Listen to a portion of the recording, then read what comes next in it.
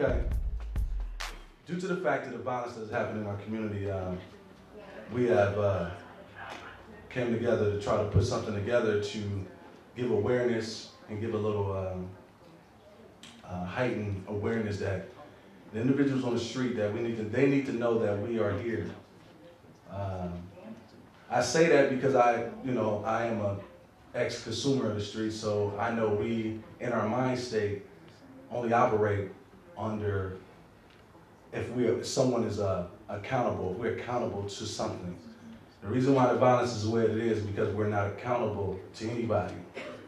Churches, mamas, daddies, nobody. So we act like we have no accountability. Mark your calendars for February 3rd. We're gonna have a unity that's gonna live in peace march and rally. So what we're gonna do is meet at Home Depot at 10 a.m. And at 10 a.m. we're gonna give you the rendezvous point, and we're gonna walk all the way through the city to Jack Furrow Park.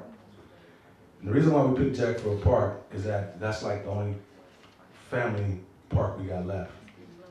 And we don't want to end this march in something negative. We want to end with like a party, a celebration, a new coming out to stopping this violence.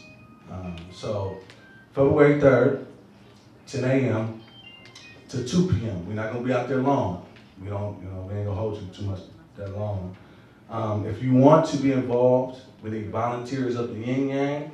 We want everybody in the room to be a volunteer. So that means we're showing up. So email account is epa.peace@gmail.com. So you can email them and Marina will get back to you about what services, what we need, and all the things. We need a lot of press.